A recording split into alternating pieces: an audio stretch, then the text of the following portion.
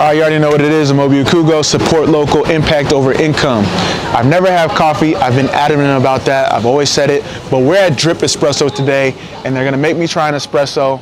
We're going to check out their vibe, and they're doing a lot of amazing things. So make sure you guys support them, and let's see what this espresso, cappuccino, frappuccino, coffee, whatever y'all be drinking is all about.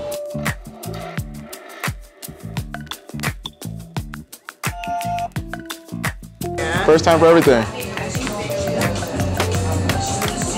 Oh. So this is what you guys be drinking. It's an acquired taste. You learn to love it. It's crazy how people can understand like where the beans come from.